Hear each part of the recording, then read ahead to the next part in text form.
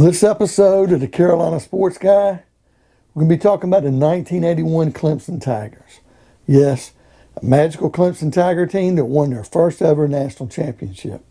Before we get into today's video, if you haven't subscribed to this channel, please do so, folks. It doesn't cost anything. Make sure you pound that like button. Hit the bell notification to be notified of future content like today's video, future videos on the Carolina Panthers, Carolina Hurricanes, Charlotte Hornets, and other major college sports in the Carolinas. And leave me some comments. Let me know what you think of today's video. All right, folks, I kind of wanted to look back because I've kind of covered every Carolina, North Carolina, South Carolina, almost all. I haven't done one on Coastal Carolina yet, but I've kind of done some type of sports video on every major college that plays in the FBS, football, and major college basketball in the Carolinas. And I kind of wanted to look back and say, you know what? Clemson dominant in recruiting right now. Dabo Swinney has got Clemson winning, and they're always in the top 5.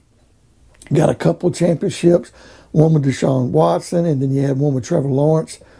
And, you know, they played really close and almost had some other championships. But really, a lot of things go back and start. Kind of revolves around the 1981 season. Clemson entered that year, and they weren't ranked. They finished the season 12-0 that year, 6-0 in ACC. Remember, this was a point in time in the ACC. South Carolina had been out of the league for about 10 years. They had 7 teams. Georgia Tech hasn't joined the league yet. So you're in a situation where you're going to play 6 league games. Now, September 5th, they have a home game. They're playing Wofford. Small school, Spartanburg, South Carolina. Clemson has no problem manhandling Wofford. They win 45-10. I think Wofford scored late. For the most part, they didn't get a shutout, but they kind of more or less flexed their muscles and won this first game. The very next week, September 12th, they go to Tulane. Now, Tulane, remember, if you go back, folks, this is 81. If you were to go back about 25 years more, maybe 30 years, Tulane was a Southeastern Conference team. But by this time, Tulane's not in a major conference, not in football. And you kind of have to look at things. They don't really have a great football program at this time. But Clemson goes to Tulane, and they struggle. The game kind of starts out where Clemson they get a field goal, and I believe a botched punt in the end zone by Clemson, and Tulane takes a 5-0 lead. Well, Clemson ends up getting a touchdown. I can't remember if they got 2 field goals or if they got 2 touchdowns and they missed an extra point, but they ended up winning that game 13-5. So it's not really going to press the pollsters yet. But at the same time, it does show that Clemson, hey, 10 points the first week they gave up, 5 points the second when they were down 5-0, they held on and shut down. Then they're going to go to this third week, September 19th. And they're playing at home, but they're playing number 4 Georgia, the Georgia Bulldogs. By now, Clemson has definitely moved up with these first 2 wins. They are number 18, so they have moved in the polls. But Georgia's number 4. So a lot of people didn't think Clemson would stay in the poll long because they thought Georgia was going to take them out to the woodshed and whip their ass. On the other hand, Clemson goes this home game against Georgia, and they beat the Bulldogs 13-3. Now, that sent a solid message because at this point in time, the SEC was the dominant football conference. It wasn't the ACC. So for Clemson to win this game 13-3 like they did, it's going to send a message, and they're going to climb in the poll. A couple weeks go by. October 3rd, they're playing at Kentucky. Now, of course, Kentucky's an SEC school, but not an SEC football school. Same time, though, it's on the road. Clemson beats Kentucky 21-3. They had jumped up already to number 14. Now, looking at their first 4 games, remember, they gave up 10 points to Wofford. Wofford had a late touchdown. So other than that late touchdown, it only gave them up a field goal. They give up a field goal and a safety to Tulane. Can't blame the safety on the defense, folks. They give up 3 points to Georgia, which was super impressive. Then they go on the road at Kentucky and give up 3 points again. Very, very impressive. Now, the next week, they moved up in the top 10. They're number 9. And they're going to play Virginia at home. And the defense does it again. They get their 1 shutout of the year, and they beat Virginia 27-0. So things are starting to look really, really solid and good for the Clemson Tigers as they're moving up these polls. Very next week, because of this shutout and the way their defense looks, Clemson's number 6 in the country. They're going to play at Duke. And, you know, Duke's got a young Ben Bennett, a young Steve Spurrier. Got a little bit of talent. It's not really a football school, especially at this time. Clemson's going to beat them 38-10. So, yeah, they do give up a touchdown again, but 38-10. They win this game handily. They're moving up in the polls.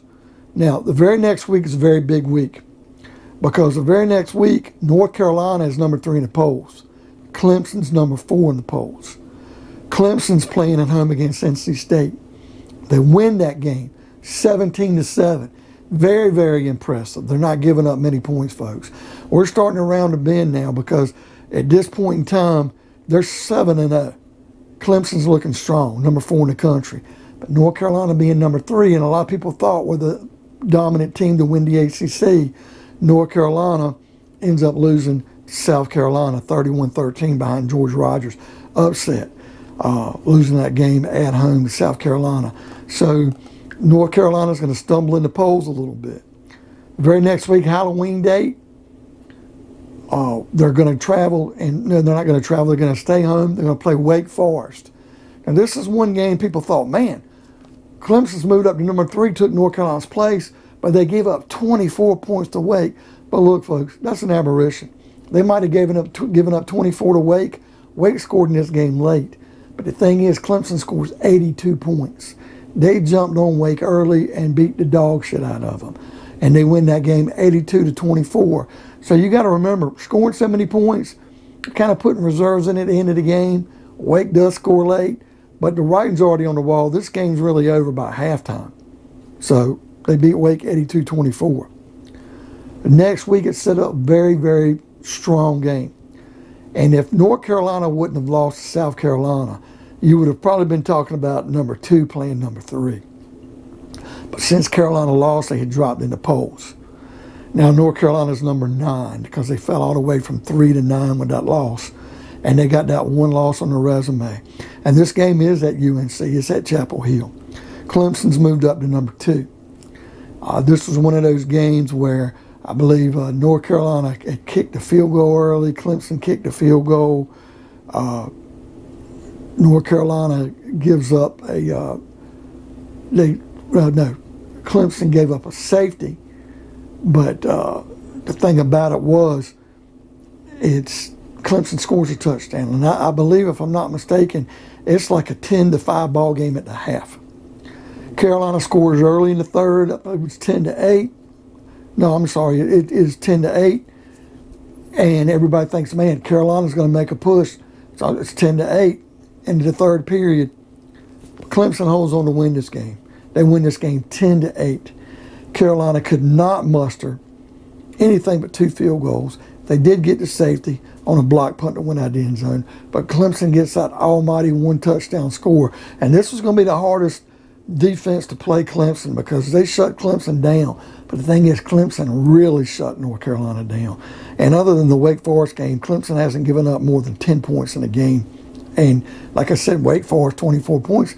They scored 82 in that game. That had a lot to do with it. So November 14th, Clemson's holding strong at number 2 in the country. They play Maryland at home. They win 21-7. So they more or less have finished their ACC schedule, and they've won the ACC. All that stands in the way with their berth in the Orange Bowl and playing for a national championship is they get that rivalry game, and they got to go to Columbia and play at South Carolina. And George Rogers, he knows they beat North Carolina and beat them more convincingly than Clemson beat North Carolina. But Clemson on this day goes to Columbia and wins 29-13 to stay number 2 in the country. Now, the Orange Bowl berth is given to Clemson. They're number 1 in the country this time. They got to play number 4 Nebraska. And a lot of people favor Nebraska because they are a college football powerhouse. At the time, they were Big 8 conference. That's called the Big 12 now. But they're going to play Nebraska. And, you know, Nebraska, I believe, took an early lead. Clemson strikes back. Clemson wins this game. I think Nebraska scored a touchdown late. But the whole thing was Clemson beats Nebraska 22-15. Danny Forge wins a national championship for Clemson. And he had a few more good years before he moved out to pasture. Now, some of the great players for the Clemson Tigers on this team, you got Homer Jordan, played at quarterback. Never had an NFL career, but was a good quarterback for Clemson. It's what they needed. Wide receiver Perry Tuttle. He had a cup of coffee in the NFL. Now, I thought Dwight Clark, the tight end that played for the 49ers, was on this team. But I was mistaken. I think Dwight Clark had graduated a year before this, or a year or two before this championship team, but he did go to Clemson. Kevin Mack, a running back that played for the Cleveland Browns, who also was in a running back tandem with Ernest Bonner from East Carolina for the Cleveland Browns. He was on this team. A freshman defensive tackle. Don't think he played a lot in this season, but he was still on the team, and that was William the Refrigerator Perry. Terry Kennard, a safety that played in NFL. He was a freshman this time. And a kicker who the Tampa Bay Buccaneers coach used to pick up and just called him Donald the Kicker. Donald Igwe was a freshman kicker, and he was the main kicker for the Clemson Tigers that year. But it was a magical season for Clemson. It set the table up to let the world know the ACC would not just be a basketball conference. It was also a football conference. It opened the door for the likes of Georgia Tech and Florida State to come on board, and then later on Miami and, other schools. And like I said, Clemson since then has won a couple more national championships. So what do you think of today's video, folks? Give me a big thumbs up. Hit that bell notification so you can be notified of future content like today's video. Please, folks, subscribe. It doesn't cost anything. Leave some comments. I want to see you on another episode. Carolina Sports Guy.